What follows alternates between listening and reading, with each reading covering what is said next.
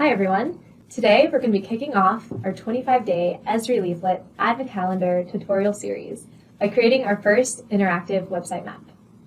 And also, if you're new here, please don't forget to hit that subscribe button to stay updated on the series. Let's dive in. Before we get to the code, let's talk a little bit about Esri Leaflet. Esri Leaflet is a lightweight, easy-to-use library that extends Leaflet, one of the most popular open-source JavaScript libraries, for building interactive maps.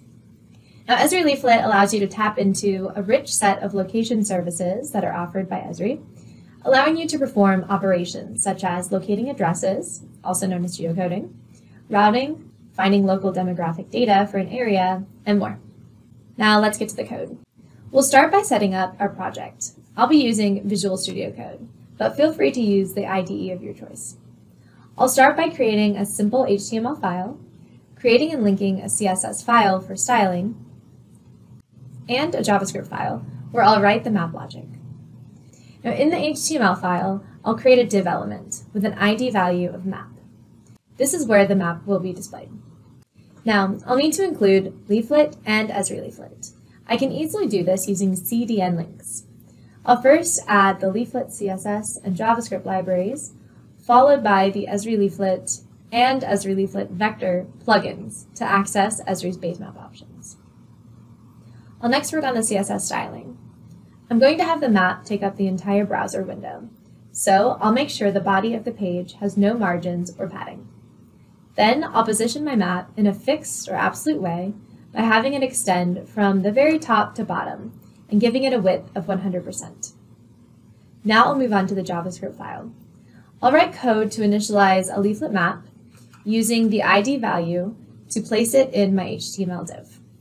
To center the map on a specific location, I'll use the setView method with the latitude and longitude of my choosing, along with a zoom level that's between 0 and 18, where 0 is entirely zoomed out and then 18 is all the way zoomed in. Now, to add an Esri basemap, I'll need to use some form of authentication. This can be either an API key or an OAuth access token. I'm going to go with an API key here. If you're unsure of how to create an Esri API key, check out my previous video from my last year's Advent Calendar in the video description below.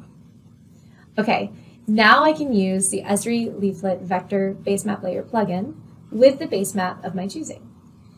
I'll go with ArcGIS Community and set my API key. Finally, I'll add it to my map, open it up in the browser, and there we have it, our first map using Esri Leaflet. Now, here's an exciting part for you all. Each day I'll be giving you a challenge, and today it is to take what you've learned and add a bit of customization to your map. Try changing the base map to something else from Esri's collection. The one I used today is just one of over 25 options. Don't forget you can refer to the documentation by Leaflet and Esri Leaflet to help you with this challenge. Once you've finished, share your creations in the comments below. In my next video, I'll explore how to create custom base maps, allowing you to easily customize and style the way your map looks. Thanks for watching, and happy coding!